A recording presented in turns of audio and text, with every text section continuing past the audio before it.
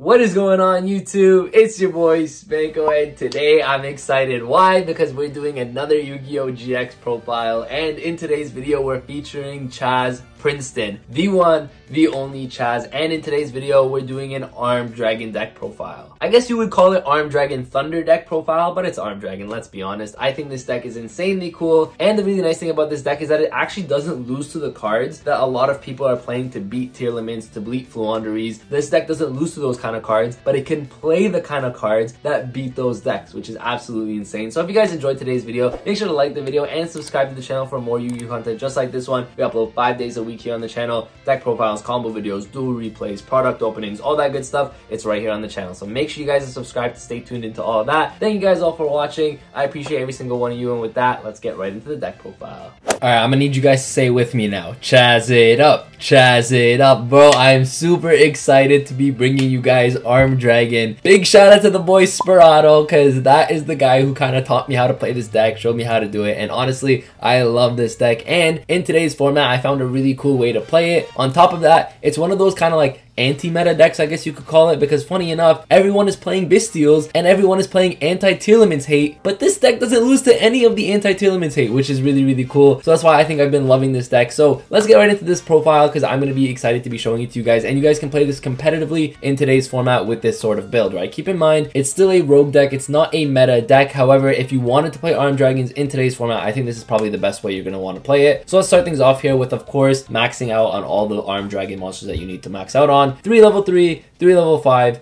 3 level 7, level 7 honestly being the best Armed Dragon monster, as well as 1 of the Armed Dragon level 10 over here. I think these are the perfect ratios. I don't think you'd want to change these up. Keep in mind, you really want to see these card names as much as possible in this deck. At least 2 of them is honestly the best way to see them. But the thing is, the best card honestly here to see is your Pile Armed Dragon. Pile Armed Dragon is essentially what ties this entire deck together. It sends to the graveyard as cost, which is really cool. So even if your opponent has some way to, you know, Ash Blossom this or whatever, which really isn't being played in today's format anyways, but it does send as cost, which is really cool. So that's the really cool thing about this. Your opponent can't really negate the cost of this card, which is actually just the most important part. So that's why we're playing the 3 Pile Armed Dragon, one of the best cards. If you guys don't know, these cards can all level up into each other by sending a monster from your hand to the graveyard, and that's kind of why you want to open at least 2 of them, because you can send with the other ones to special summon them and then continue going from there, right? So that's how the Armed Dragons work. I think this deck is really cool. The artwork on these cards is also absolutely really beautiful. And then for the rest of the Armed Dragon cards here, we're playing 3 Armed Dragon Flash. This is essentially an E-Telly for the deck. You special summon a level 3 Armed Dragon monster from your deck in defense position. It helps you so that when you don't open 2 monsters, let's say you only open a level 5 or you only open a level 7, you just get to your level 3 and then you can start to level up from there, right? So Flash is just another copy of 3, which is really nice. And then we're playing the 1 Armed Dragon Lightning. Lightning has a really cool effect where you can target an Armed Dragon monster you control and then it can gain attack equal to its level, which is really nice because it does help you push for damage. Keep in mind, I don't know if I said this earlier, but this is a go second OTK kind of style deck, and so for that reason I think that effect actually does come up pretty often. But the other really important part of this effect is that if an Armed Dragon monster you control would be destroyed by card effect, you can just send this card from their field to the graveyard instead, so it is protection for you, which is really nice. And then lastly, we're playing 3 Catapult Turtle. Catapult Turtle is really important because it's extra copies of your Armed Dragon monsters. This is probably your best normal summon in the deck, and the thing is it can tribute any monster on the field. Most of the time you're going to be tributing itself, and then you can special summon a level 5 dragon monster from your hand or deck. So just like this card E-Tellies out your level 3, this card kind of, it's not an E-Telly, but it's kind of one of those cards that tributes itself to summon your level 5, and then you can level up from there. So that's really important. So that's why we have to be maxing out on this. Again, your best normal summon of the deck. And then honestly, this card is so powerful. Tempest, Dragon Ruler of Storms, is so important in this deck, and that's why we're playing the 1. Of course, if this card came back to 2 or 3, you know we're playing 2 or 3 of these. But for now, we have to be playing the 1. This card is just way too important. Also, I'm just noticing this glare on my face because it just hit my eye. But anyways, you have to be playing the 1 Tempest. Tempest is an insanely powerful extender for you. On top of this, these cards can pitch any monster from your hand, and it's actually really powerful when you are pitching the Tempest, so that's why we're of course playing the 1 Tempest. And then that does it for the Armed Dragon lineup. I know these cards like Tempest and the Catapults are not really Armed Dragon cards, but I'm going to consider them Armed Dragon cards because they essentially get your Armed Dragons on the field. Tempest is your extender for you, but it's also a level 7 Wind Dragon, which is really important. And let me say this now because I think I was mentioning this earlier, but I'm going to go into a little bit more detail. The really cool thing about this deck is that the Bestial monsters, for example, are really important in today's metagame. Well, it doesn't really matter because if your opponent opens multiple bestial cards against your armed dragons, which are all wind, that's, you know,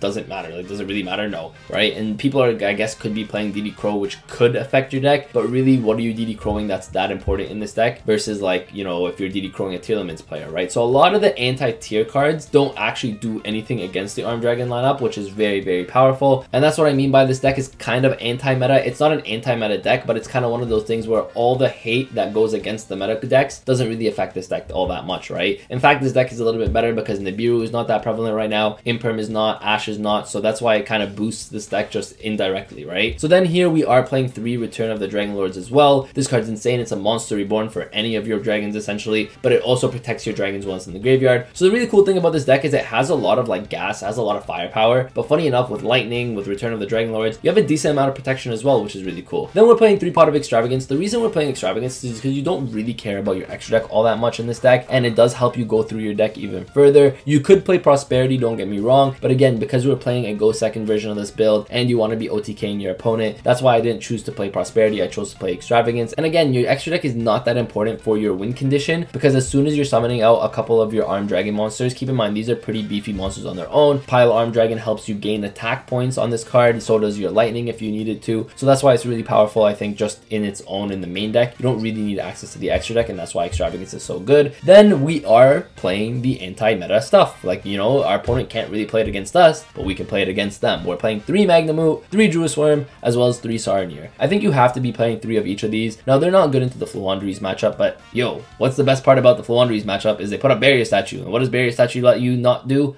Special summon anything but win monsters. Guess what this entire deck is?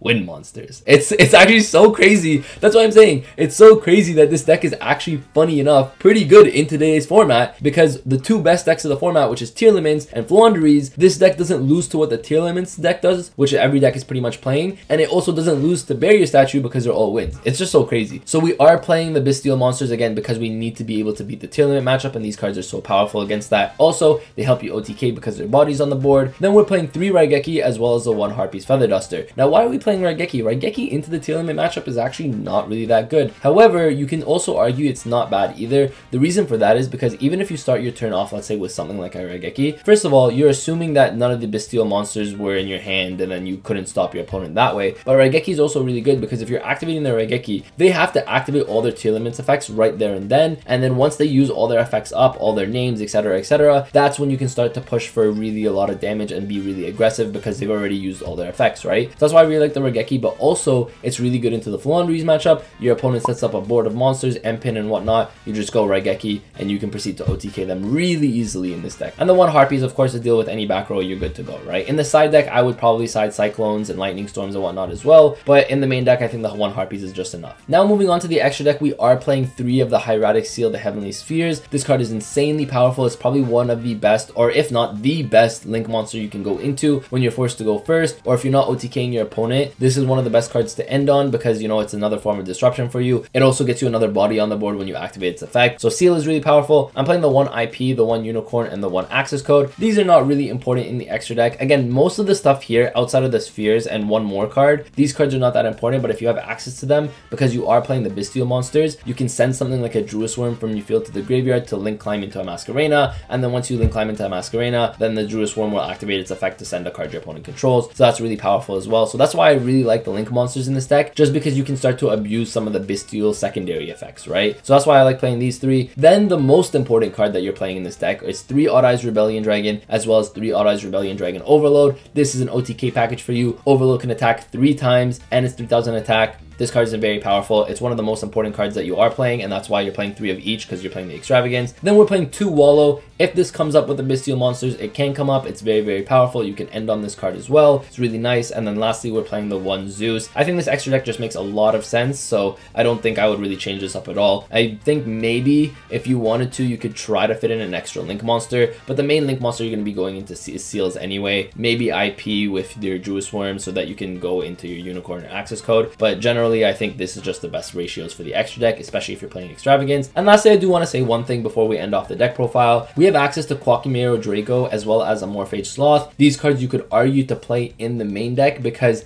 if you are going into Hieratic Seals going first, you Hieratic Seals as a disruption, and then Hieratic can summon either one of these, which is now a floodgate on your side of the field. I wanted to give you guys that option, but the reason I'm deciding not to play these two in the main deck is just because, again, it is a blind go second deck. You could cut potentially one of the bestial monsters just to play one of these. I wouldn't recommend playing both. I'm just showing you guys these are two options that you guys can be playing, so you play one or the other. But the thing is, like, I just didn't want to brick on them. I'd rather open like a Sarnier, for example, because Sarnier is the only bestial you can cut to 2, right? Let's say you cut Sarnier to 2 and you play one of these. I would rather open the Sarnier than open a Sloth, and so that just kind of was my logic. You can definitely play one of these in the side deck, because if your opponent does force you to go first, you can end on your Hieratic Spheres and then go into this as a floodgate on their turn, right? So maybe siding one of these is really cool. I don't know if I would recommend main decking it, especially in a going second build. In a going first build, maybe, actually for sure in a going first build, but for this build, I think these just make a lot more sense in the side deck. But that's it for the deck. 40 cards in the main deck, 15 cards in the extra deck. This deck is insane. I'm so excited to be playing it in today's format. Again, it is a rogue tier deck. Don't expect to take this to a YCS and win with it, but if you guys do want to play at a casual level but also be able to compete against tier limits at your locals, this is a really cool way to go about it, because you're not losing to full underies. This deck inherently just has I mean, they're all wins, right? Like, they inherently can do stuff against low underies, and then it doesn't lose to the cards that beat the tier limit matchup, which everyone is basically playing in today's format. So I hope you guys enjoyed the profile. I'm really excited because I think this deck is super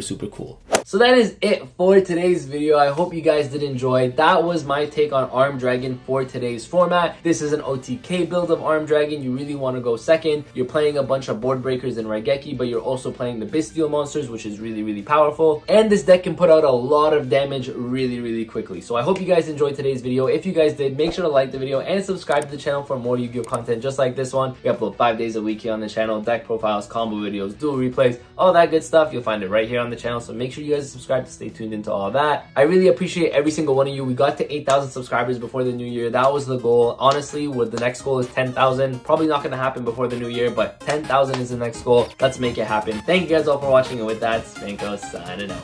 Peace.